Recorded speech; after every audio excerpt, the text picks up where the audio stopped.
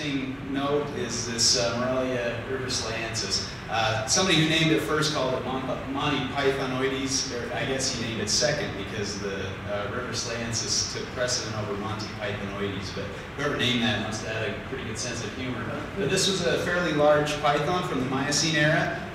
Shown here the kind of the jaw bones of the snake that they discovered, so partial skeletal remains there that were fossilized.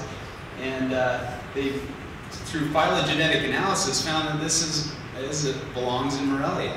It's a sister species to the Oenpelli python, Morelia oenpellensis. And so these snakes have been doing this for a very long time. So I think that's pretty cool to think about. There was a Morelia python, millions of years ago, and they're still doing the same thing today. So kind of exciting.